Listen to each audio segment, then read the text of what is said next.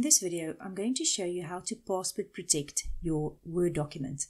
Let's say you've created a transcript of an interview that you've done for research purposes and you would like to add a password.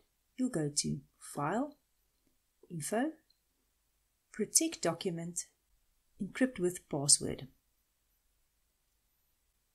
And here you can choose a password and you would say, OK.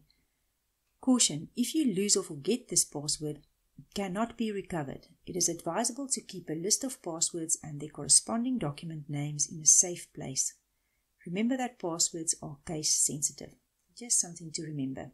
But once you click OK, this document will only be able to be opened if you have this password. If you found this video helpful, smash the like button.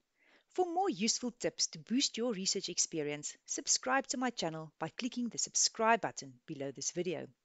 And while you're at it, hit the bell so that you get notified whenever I produce a new video. If you need a solution to a challenge not yet covered on my channel, leave a comment in the box below. See you in the next video.